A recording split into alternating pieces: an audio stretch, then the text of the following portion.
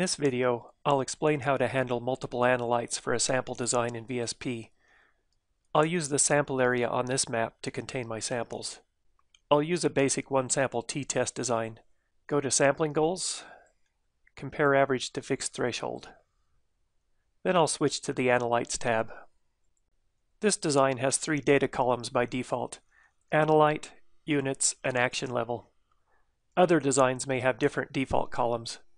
The simplest way to use the Analyte page is to enter these three columns for each of your analytes. I'll set my first analyte to arsenic and my units to micrograms per liter.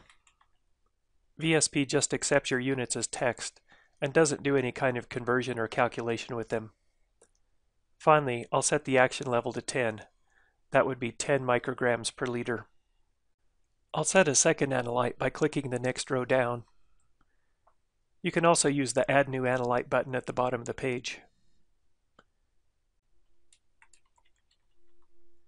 I'll set the units to milligrams per kilogram and the action level to 150. Now, to see how the sample design process uses these parameters, I'll switch back to my first page, the design page. This drop list is now populated with my two analytes. My action level is present, and the units are in the appropriate places. If I switch to my other analyte, you'll see its action level and its unit in the appropriate places. With these two analytes, I can create separate sampling designs for each. I'll fill in the other design parameters for each analyte.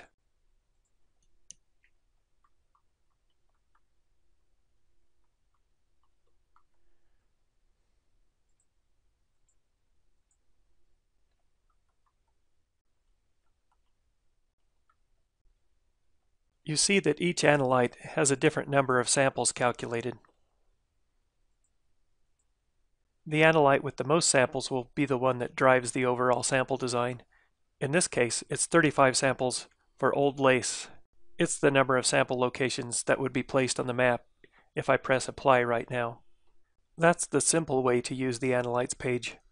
There's a more powerful but less well-known way to use the Analytes page. I'll go back to the Analytes page and press the Columns button.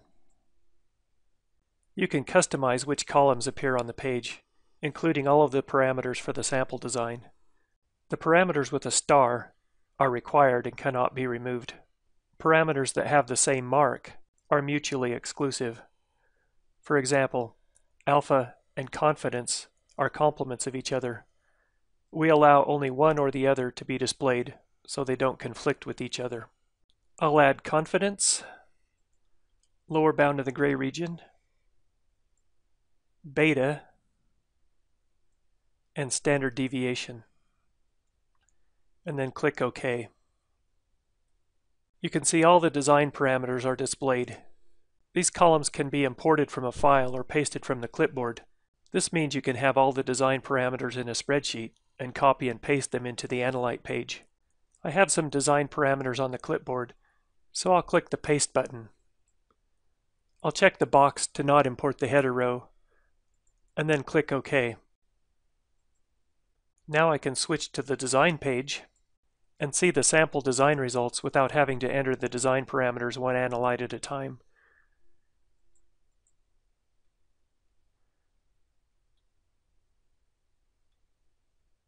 The last analyte had the most samples required to meet its objectives.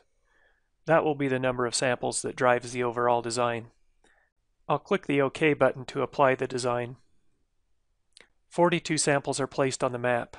If I switch to the report view and scroll down, you can see that all the design parameters for all the analytes are preserved and documented.